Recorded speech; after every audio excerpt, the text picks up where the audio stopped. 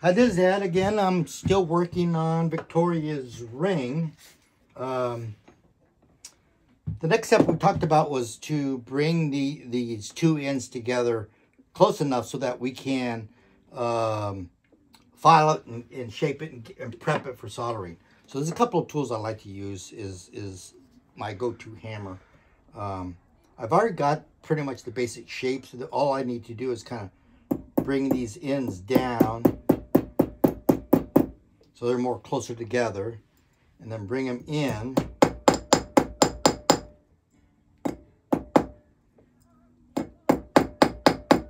So that at least the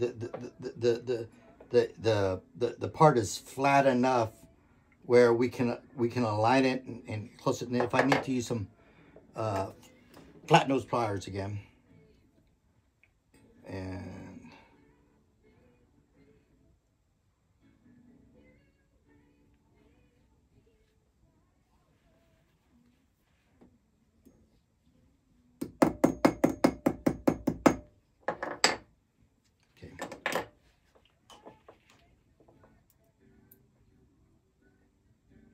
see, I could still probably take off another little piece and make it a little bit more tighter around. So I'm gonna remove a little bit more.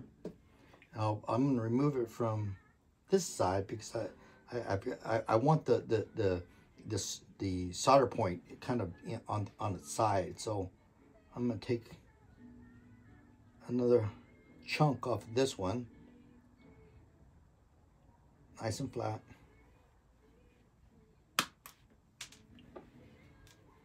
Okay, I think it's in there. Anyway, I can't see it with my glasses on. And I'll take a little chunk off of this.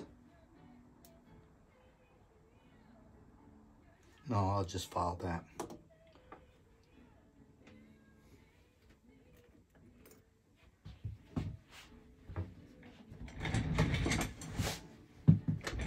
Okay, I'll want to get my shoulders clamped so I can hold it.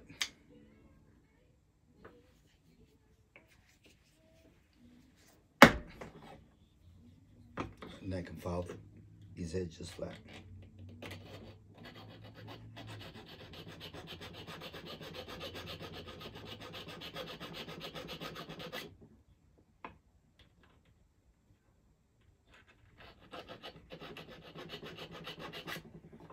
Let me flip it.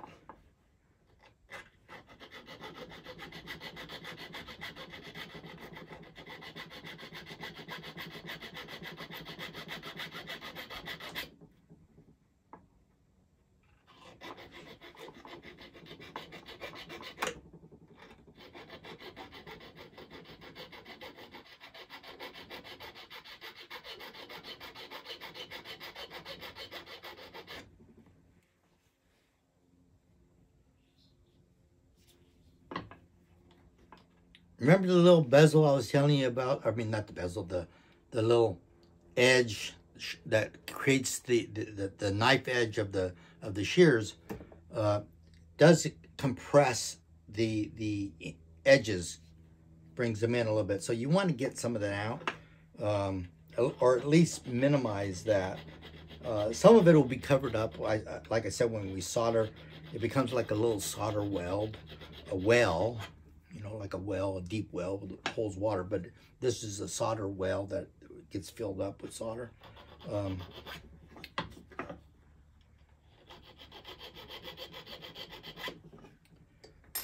So now it's pretty close.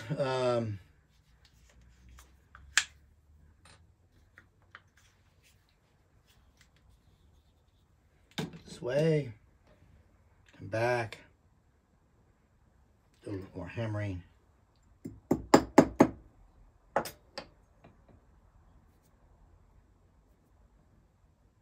Hammer it down.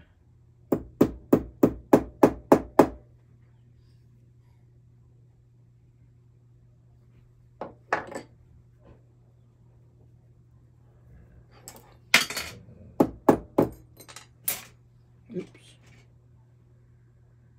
I don't know what I dropped in there.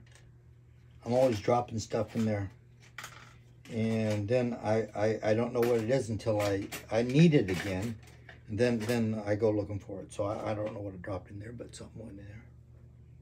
I'm hoping it was a cut piece or something. But these are getting pretty close. Oops. And like I said, I'm not really concerned about the overall concentric shape that it is right now, because once I get soldered, then it'll be soft and I can reshape it into the configuration using some other steps. I just want to get these two edges close. Because it's heavy wire, it is real hard to work with, because it will work harden on me. So let me go anneal this. Oh, I got my torch off. But anyway, let me look at it again, see how it's coming. And so it's fitting pretty good on the stone. When you look at it like this,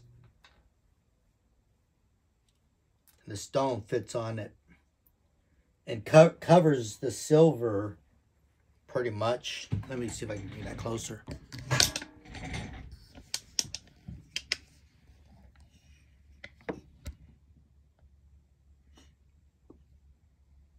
Okay, so you can see how the stone, and I can't take some more off, but I think that's good, because I'm going to flatten it, and it doesn't matter how, as long as the inner circle of this, of the piece, the seat, is well inside the stone, when I hammer it down, it'll expand inward and it'll expand outward as just as much. So it'll be able to allow me to make the seats. It's just that when you start to hammer it, it gets that inner circle does get wider, because the whole material stretches and expands. So I do want it inside that. So when I hammer it, because I know I'm going to be hammering a lot of it to get it flat. So I may take a little bit more material. You can see where it kind of sticks out. When I look at the back end, I don't see that being too much of a problem.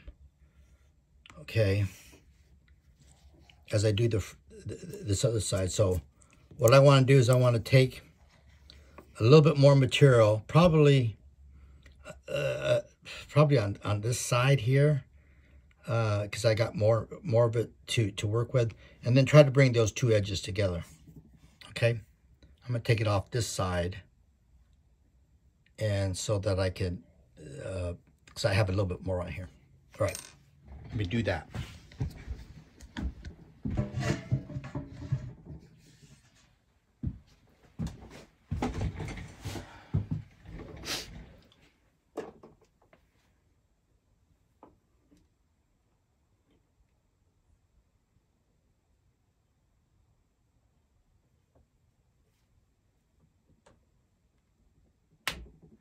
You want to be careful not to put any portion of your finger or your skin in between the blades, because you'll see, I mean, you can see what would happen. But I try to hold and retain it so that after it's cut, this little piece of silver does not flick someplace, you know, and where I never find it until I end up vacuuming it. I vacuum it up or something like that, so I can save it and I can use it for scrap silver later. Put it in there. There. Okay, so now again I gotta flatten that out.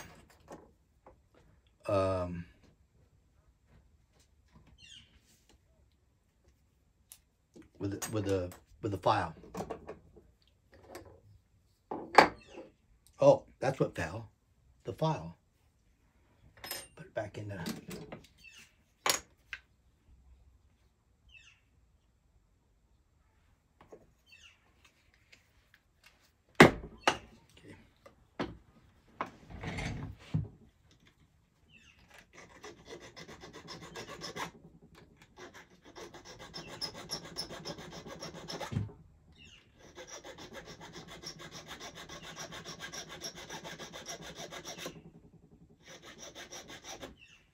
That's good.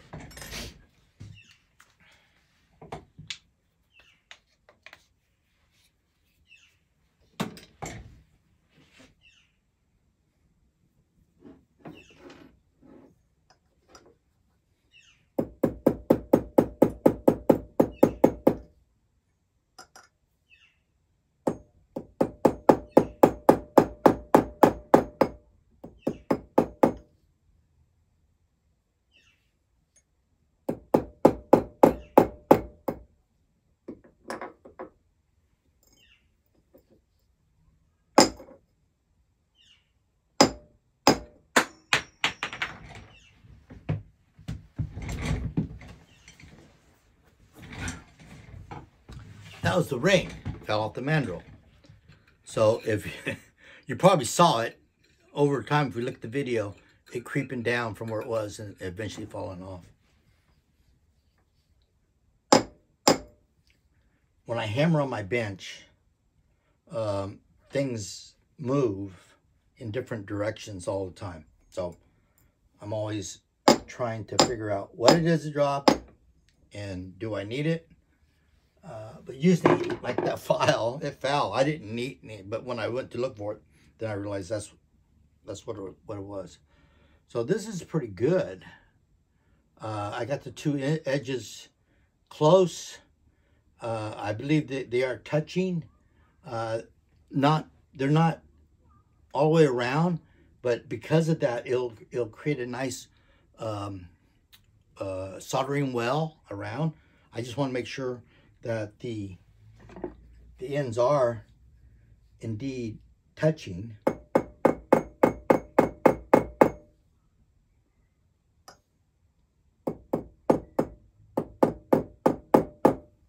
Remember we talked about earlier when you make the in a circle, when you force the metal down, you're essentially forcing it down in that way, so it compresses up against the other metal. And this is good. I can see some gap, but the two pieces of metal are touching and holding hands and ready to go. Now we took some more metal off, so I want to look at it and see, is that a better fit? You can see now how that sits in there real nice within the stone.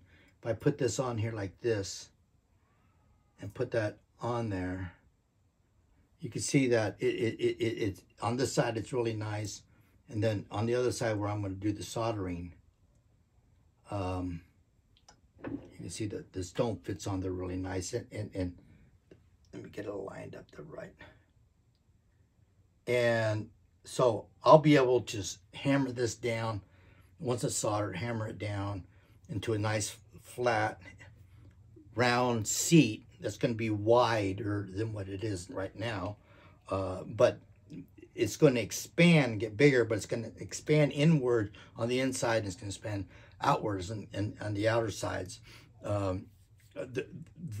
At some point in time, then when you begin to like flatten out the sides, it will expand it longitudinally as well as horizontally.